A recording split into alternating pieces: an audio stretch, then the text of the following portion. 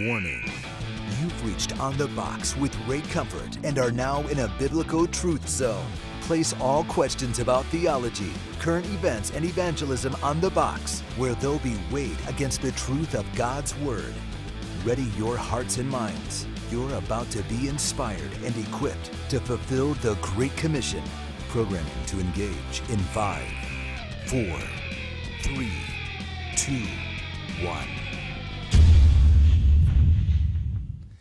Scripture says that through many trials we will enter the kingdom, and in this world we will have tribulation. And today in California, friends, here at On the Box, we are experiencing that with 80-degree winter weather. I was so going to pray say, for us. do not mention the weather to poor people Does that that are stumble freezing. people, right? I would. I'd be bitter and angry and resentful. It's a free country. They can move here. It's not a free country. It's a freezing country. It is a freezing country, but no one is forcing them to live there. Yes, they are. They're stuck by They're their called own. to their region. No, they're trapped by their situation. They can't get out of it. They've got a mortgage in a cold area, and we are.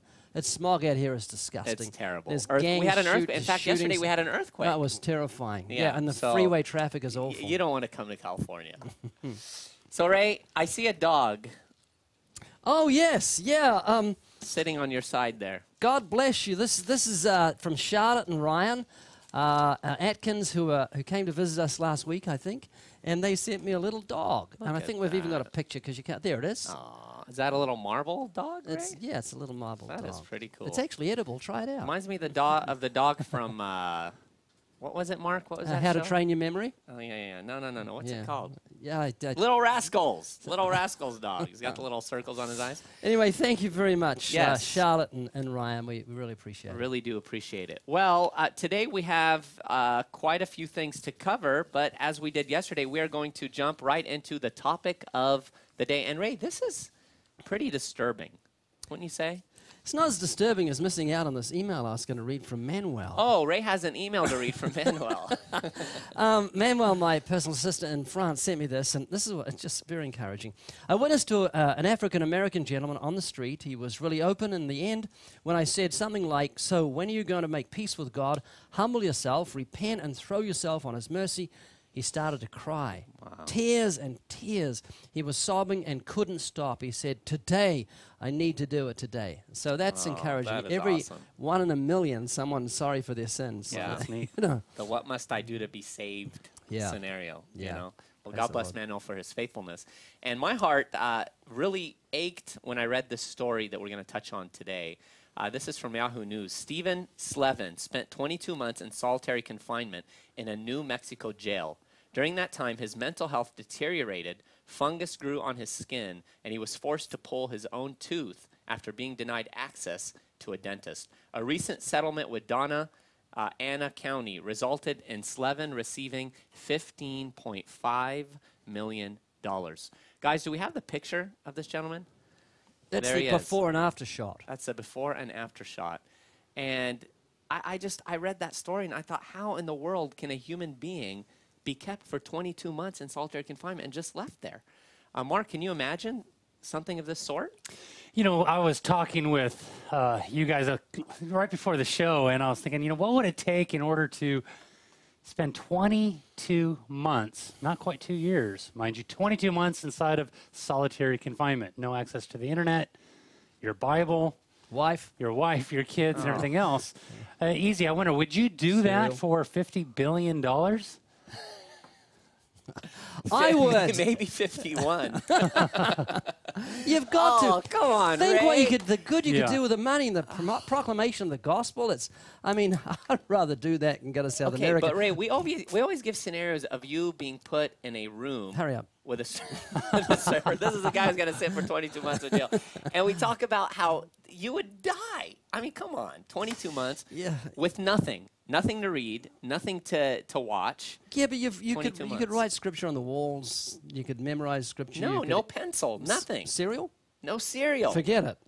See? No way. Now, what was the name of that movie? This guy pulled his own tooth, which reminded me of the movie that Mark and I once watched about the FedEx guy that was stuck in the... Yes. Castaway. Castaway. Yeah, with Tom Hanks. We had a ball watching that movie, and we surmised at the end that package he didn't open would have had an international cell phone in it. and Novocaine to stop the pain in I his would have tooth. opened that. Would you have Oh, opened that first thing I package? would have opened and Right. said, "Oh, it's an international." I don't I'll think call, that would have been a matter of integrity to have opened I the will. package. I'll straight call out my of it. wife, tell her where I am, and I'll use the Novocaine to pull this tooth out. Oh man, yeah, that was that. But you know, actually, that's a good point. You bring up that movie. What happens to the human mind? He went crazy. Didn't You know, he? when you don't have human contact or anything to stimulate your mind. I mean, he started talking to this. You said Mark and I had a ball. I thought you were being funny. Oh, what but was, he had it, that what was the ball, name Wilson, of it? Wilson. remember? I was going to say Wesley, but it's Oh. Wilson. But Yeah. I mean, you know that. What were you gonna say? Wesley. Wesley. Why did I think Wesley? I have no It's idea, engaged in something else, I guess. Oh man. Anyhow, Anita. so you know, but Ray, seriously, Anita got engaged. We're not allowed to say that. It was on Facebook, wasn't it? Yeah. Yes. I guess it's public knowledge. Yeah, now. it is public Anita knowledge. got engaged. Woo! Yes.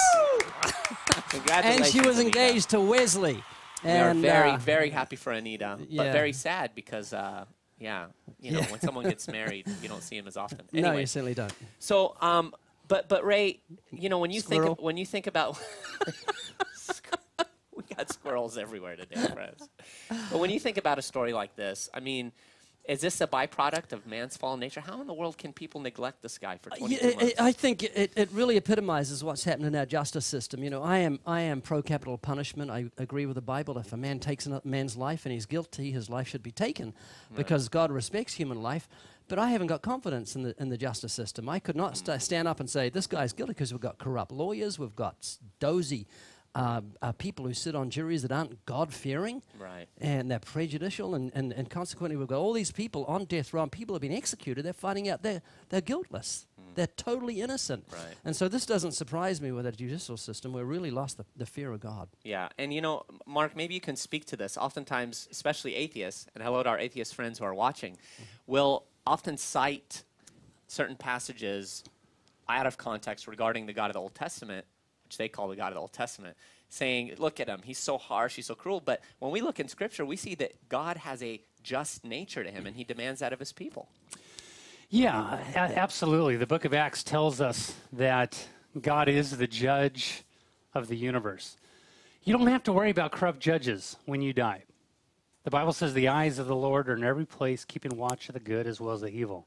Every idle word a man speaks, he's going to have to give an account thereof on the day of judgment. We need to be careful when we begin to accuse God of being corrupt, not realizing that you yourself are actually the corrupt one. And when you stand in his court, you actually won't be standing at all. Every knee will bow and every tongue will confess that Jesus Christ is Lord.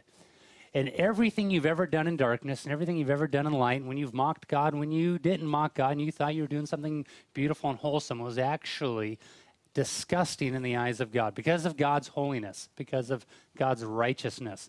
It is a fearful thing to fall into the hands of the living God. He is the judge of the living as well as the dead. And there is going to be a judgment day. And for those that are not found in Christ, there is literal hell to pay. Wow. But if you are a Christian and you've been found in Christ, the righteousness which was required of the law that Jesus Christ fulfills will be accounted unto you because of what Christ did. You don't have to worry about that great white throne judgment because Jesus took upon himself the wrath of Almighty God on that cross 6 hours 2,000 years ago. That is the amazing thing of what Christ did. You don't have to stand before God as your judge. You can stand before him as your friend if you have been found in Christ, if you repent of your sins and place your trust in him. So that's the beautiful thing about this. And you think of, well, man, how could this guy sit 22 months? Man, he deserves, you know, an amazing amount of money, even more than what he was given. Oh. Well, let me tell you, Jesus Christ, who was supremely innocent, was separated from the Father. And he wasn't because he was guilty. It was because you and I were guilty. Jesus paid a debt he didn't know because you and I owed a debt we could never pay. Wow. So, No, I was just reading more about this guy, and I need to pray for this guy because my heart breaks for him. He's 22 months in jail. They give him $15 million. He's got lung cancer, suffers depression. If you look at the picture, can we put the picture up again, Danny, or is it gone? If you look in his eyes, he's just absolutely he's lost Different human being. I Yeah. mean, you know, you look at the contrast, the before and after. Yeah, and, it and is. it's $15.5 million. I hope he gets it. Think of the O.J. Simpson civil case where O.J. Simpson was Yeah. supposed to be. They didn't get a bean. Right. Our system is just totally corrupt. And, atheists mock what they call slaves in the Bible. But when a person went into financial difficulty in the Old Testament, they became bondservants and paid off their debt, worked for a master rather than be thrown into jail by themselves. Right. You wouldn't do that to an animal, what we do nowadays. Yeah. And so, it's just a corrupt system, and it's heartbreaking. And it broke my heart to read this quote from him. He said, "Why they did what they did, I'll never know." Slevin told KOB4 TV, walking by me, watching me deteriorate day after day after day, and they did nothing at all to get me help. I mean, you could just, and it says, Who are they? Is that the guards? I presume, yeah. But just the thought of that. I mean, we joke around about would you do it for this amount of money and that amount of money and whatnot. And again, we're thinking, we can use that money for the kingdom of God. We can use that money for the gospel's sake. Absolutely. But still, when you consider that, 22 months of, and again, he wasn't just in jail, solitary confinement by himself. Yeah. That's a tough deal. It comes back to, would you sell your eyes for $100 million? Right. And this guy has sold his soul for nothing. This money's going to mean nothing to him. And especially in his case, it's not like he's got a goal to attain. He doesn't know what's happening. Is it going to be 22 months? Is it going to be 10 years? He's sitting there day after day after 22 months. I can't even fathom how that happened. Yeah. You would think he'd get 100 million for something like this. Seriously. Yeah. But that's not even going to be consolation to him, because he's virtually lost his mind. He suffered depression, and he's got lung cancer. Right. So what can that help his medical payments? Because it probably costs $15 million with the medical system as it is if he hasn't got insurance. Right. Well, and this brings something to mind. We talk about doing something like this for money. You think of how many believers do things like this for the love of Christ. Absolutely. And endure not just being in solitary confinement, but torture. Yeah. And persecution, and seeing their family members be put to death. Fox's Book of Martyrs. Right. Just horrific. If Yeah. you've never read Fox's Book of Martyrs, atheists, you might like some bedtime reading. Yeah. It's horrific. And we were reading recently for our devotions with the kids about this lady in a persecuted nation who began to prepare herself for coming persecution because she knew it was coming. She began to intentionally eat rotten food from garbage cans because she knew that would be her predicament in prison when she went to prison for Christ, and she did. And yet that was her mindset. Let me be ready that I may endure and glorify God even in that. I don't even have a joke to say about that. Thank you, right? That's really something. It just moved us, as a family. But Mark, you want to speak to that real quickly in terms of the importance of us praying for our brothers and sisters in Christ who are being persecuted and the reality of that taking place today? Yeah, we can serve as senders. You may not be able to go out into the 1040 window in the Darfur regions of Africa. You may not have the finances and the funds to be able to do things that other people are doing. But you can serve as a sender. You can get down on your knees and you could be there with your brothers and your sisters that are being tortured, that are laying down their lives in the remote places of the world. You can go. It's been said that Satan trembles when he sees the weakest saint upon his knees. And when we get down on our knees, we'll never stand as tall. We'll never stand as tall as when we're on our knees. And if we want to have an impact for those that are laying down their lives, I'll tell you, you need to bridge the gap. You need to lift up the arms of those that are willing and ready and able to go. So you're not able to go, but you are able to send. So stand in the gap and allow those people to know that you are standing in the gap. I hear from missionaries all the time that they're so encouraged to give me their newsletter because I respond to their newsletter and I say, hey, I'm praying for you. Prayed for that aspect. And they say, and I hear it time and time again, nobody responds to the newsletter like you. Now, obviously, people read it, or they something happens, but I'll say respond. Let them know that you're praying for them. If you're not able to financially support, you're certainly able to prayer support. Yeah. Let us do that. Amen. And our brothers and sisters around the world are enduring persecution because they understand the realities of heaven and hell. It says that Jesus endured the cross because of the joy that was set before him. Yeah. They know the realities of heaven, that the sufferings of this present age are not worthy to be compared with the glory that will be revealed. And at the same time, they understand the plight of the lost. And so they press on and persevere. The least that we can do is, as Mark said, respond to their correspondence and to pray for them and intercede and recognize, Hebrews talks about to be as though we were chained with them, with those that are imprisoned, to have that heart. Yep. And so in light of that talk about heaven and hell, we want to go to a video that we have from one of our episodes that touches on that. So if we're ready, let's go ahead and roll that. You took a philosophy class? Yes. And what did they tell you about the afterlife? They basically just open up your mind and like told you to step back from it. Because when I took the class, I was into religion, but when I came out, it did open up my mind, and They opened your mind up and religion fell out. something like that. I kind of took it like I started second thinking it. Do you believe in God's existence? Yes, I do believe God exists, but God as a superhuman being. But in the whole heaven and hell thing, I think that's up to you. So the philosophy class got rid of heaven and hell for you. Yeah, So basically. it destroyed any thought of justice for Hitler and any hope for you as a human being. Is that what it did? Basically, because I think once you die, that's it. But did that do you a favor? I mean, it got rid of any sense of justice. Hitler, you know who Hitler was? Yeah, I know who Hitler was. He killed 6 million Jews, Yeah. and he's not going to get punished for it. Okay? And you've got no hope of living forever. Death is the end for you, and it could come tonight. That's what philosophy that's did true. for you. That's true. Yeah. Do you Yeah. believe the Bible? I believe in the Bible. Okay, the Bible says you have to be born again to enter heaven. Are you born again? It says that? Yeah, you've got to be born again to enter heaven. John chapter 3, Jesus said, "Marvel not that I say to you, you must be born again." I don't know that. Are you born again? I don't know. Well, let's find How do out. I know if this is my first or second life? I don't Well, know that. we're not talking about reincarnation. We're talking about a supernatural experience where God forgives you your sins and gives you everlasting life. So how do you know Yeah, that? how do you know? Well, this is how do you know. This is how you know you're a sinner for a start. We'll start at square one. Do you think you're a good person? I think I'm a good person. How many lies have you told in your life? Life, Lies. Yeah, in your whole life. probably a lot. I'll Okay. say a lot. What do you call someone who's told lots of lies? Pretty much a liar? Have you ever stolen something? Yes. Okay, you're a lying thief? No, because I just said I have lied. And You mean I it's in the have- past? Yeah, it's in the past. Everything's in the past. Okay, it doesn't make any That's true, difference. It's yeah, like saying to a judge, "Judge, I raped that woman, but it was in the past." It's gonna, so what? So, do you still think you're a good person as a self-admitted lying thief? Pretty much, yeah. Okay. He Have just you, took all what I said and just threw it at me. Yeah, that's a good argument. have you used God's name in vain?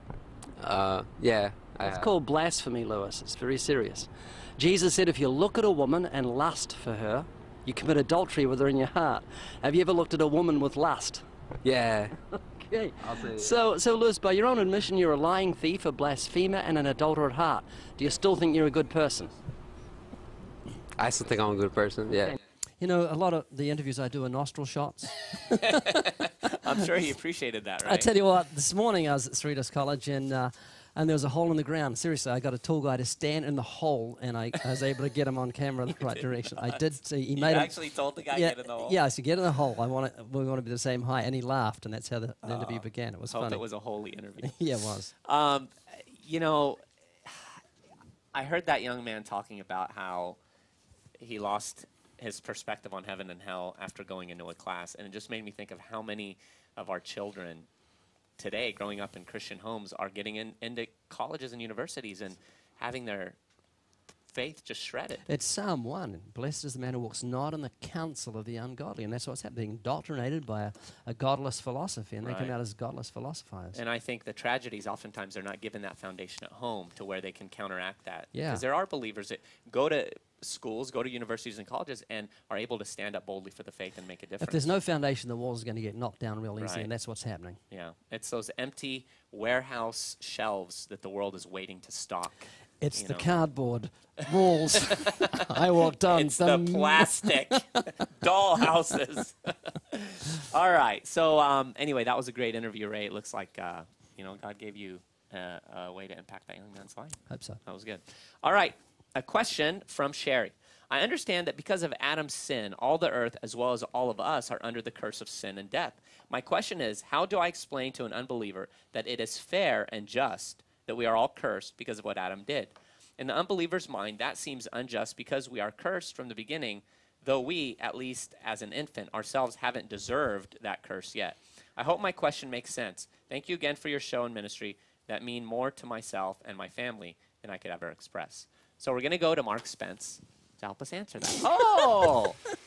Invisible man. Yeah, you know, it's actually a real simple answer to this. You know, first of all, I would like to ask him, why do you feel you need to explain anything to the non-believer in this area? You know, the Bible says that the non-believer doesn't understand the things of the Spirit. You know, if we look at the Bible really was a love letter written from God to his people. And I'm not saying that it's written in an esoteric, Gnostic way where it is completely out of touch with reality where people can understand. I'm just simply saying that it's a love letter. If I were to find a love letter between my dad and my mother when he was over in Vietnam, I'm not going to understand all their intricate details in the relationship and everything that happened and worked out. Why? Because it was written for a specific purpose. So if I feel that I need to explain certain things of God that they can't understand because they got spiritual blinders on, why would I even head into that direction? I wouldn't do it. I would show them that they are damned despite their Adamic nature. Romans 5 tells us that they have received, that we've all received that sinful nature from Adam. But we're not going to be held accountable for that. As I said earlier, that every idle word we speak, we're going to have to give an account thereof. I'm not going to give an account for easy sins or Ray's sins or anybody's sins. I'm going to give an account for my motive as to why I did what I did. But for the non-believer, they're not giving an account for their motive. They're giving an account for everything. The non-Christian is held accountable for every sin that they've committed. The Christian is not held accountable for their sins, but their motive as to why they did. They're at the bema seat of Christ. So I would begin to open up God's divine law, the Ten Commandments, and demonstrate and show to the person, this non-believer, hey, look, forget about Adam. You don't need the help of Adam. You've accumulated so many sins inside your life that you won't be able to stand before God. I'm not your enemy today. In fact, I'm your best friend because I'm telling you the truth. I'm not going to gloss over this. So that's what I would do. That's how I would attack this question with them. Don't feel you need to explain everything. If it's not this question, it'll be a different question. If it's not that question, it'll be a different portion of Scripture. Hone in and focus in on the things that matter. And we see this when I'm out open air preaching or I'm witnessing to someone one-on-one, and they'll say, hey, what about the Muslim? What about the Mormon? What it is, it's a shield that they put up, not that they're Mormon or not that they're Muslim. It is a rabbit trail. It's a smokescreen so that they can hide behind that and they can do whatever it is that they want to do. I asked them point blank, are you Mormon? Are you Muslim? Well, no, let's not talk about them. I want to deal with your worldview. Are you really concerned about inheriting Adam's nature? No, all right, I don't think you are. Let's deal with your nature. Let's deal with who you are specifically, what you've done last night to separate, to alienate you from the God who made you. And then I would take it away from there. So be careful not to go on rabbit trails. Hone in on the person, and you know their true predicament. Yeah. So. And again, when you remove God from the equation, especially someone asking this question as an atheist, what's fairness?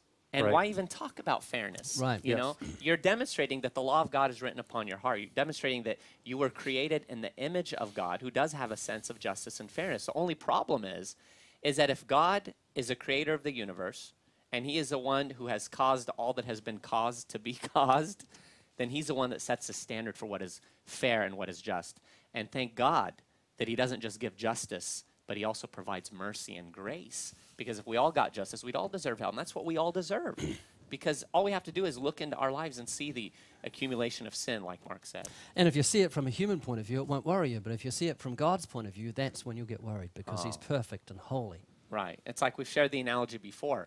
If I threaten to kill a common citizen, I may go to jail for a little bit. I may, be put, under house arrest, whatever. But if I come up to the President of the United States and threaten to kill him, I'm going to be doing 10 to 15 in federal prison because of who the crime is against if I don't get shot on the spot. And so that's even thought life, too. If you conspire to kill him, and you just manifest a little bit of that on paper, they know what you're thinking, you're going down. Yeah, and the problem is that our culture today is bereft of the understanding of the holiness of God. If you've never watched R.C. Sproul's video series on the holiness of God, let me tell you, you've got to see it, because it'll give you just a small glimpse into the character of God and why he's so holy. So you don't want to be bereft. Don't be bereft. All right, Mark, take us to the tool of the day. Yes. What is the tool of the day? Pressed pennies. It is the press Had it penny. I trained didn't in have one memory. before me, but there it is, the press penny. It has the 10 Commandments etched in them. Ray's been doing that for many years, and now we have Rick the penny presser that ends up doing that for us. But they're really neat. They come in a package of 100, and I can't remember exactly how much they are, but you can go to livingwaters.com. They're great conversation starters. You know, nobody's going to tend to throw that away. I like taking those with me to Knott's Berry Farm or different places where you're going to see those penny press machines. Put it down inside or say, hey, you like press pennies, then you'll like this one. Here's a press penny for you. Those are 50 cents each in places like Yeah, Knott's Berry Farm. even so more so, 75 cents. I've seen I think, 75 yeah, cents so for $1. I think they're about $1 for Right. 100. But that penny machine, I was so pleased to give it to Rick. It had a curse on it. Daniel and I, my youngest son, him and I try to fix it. What would happen is a penny gets stuck, we'd go in and we'd make it 100 times worse.